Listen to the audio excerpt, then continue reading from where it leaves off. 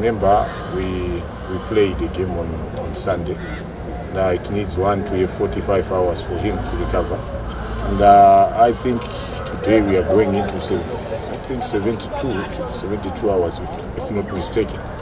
But again, it's how we are going to manage the game. Remember, we had some knocks to some of the boys who were playing, and yesterday it was a Monday, and we rested the boys.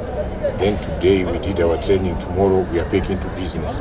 So I'm saying to those guys who had knocks, we still have to see by tomorrow how they are, and then we see how we can manage the game. But again, we're playing Moyale, very physical team. We played them in Blantyre. We drew 1-1, and the first game again we drew 1-1. It's going to be very interesting, and I think the team that goes on right mind of approach will carry the day.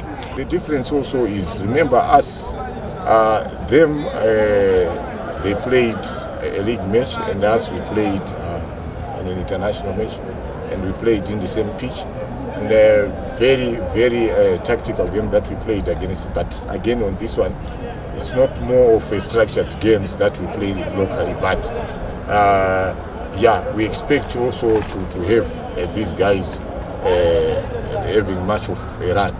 But again, we told everyone this is also a cup game that we are supposed to be into it, and for us maybe to go to the next round, we need to put everything in place.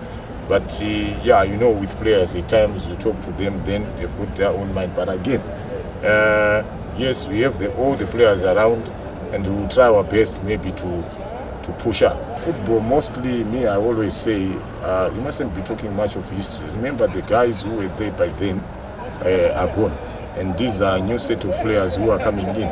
So for them also, they need to make their own history of, yeah, they play well, they win in here, then they are part of that history of saying they've never lost in this stadium and they are playing competitive matches.